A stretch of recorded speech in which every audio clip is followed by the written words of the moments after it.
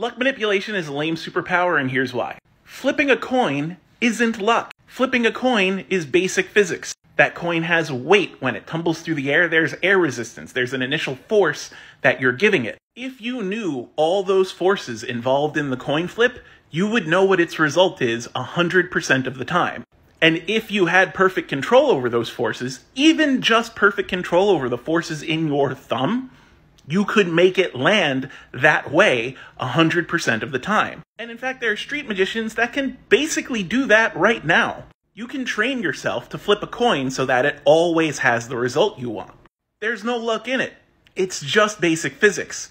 Even if you just flipped it as hard as you can, it's just basic physics without you knowing all the information. So if your superpower is to alter the outcome of that coin, basically you just have the weakest telekinesis that I can imagine. This Science of Superpowers video is brought to you by Item Label. If you want this shirt or any of these guys, check out the link in my bio.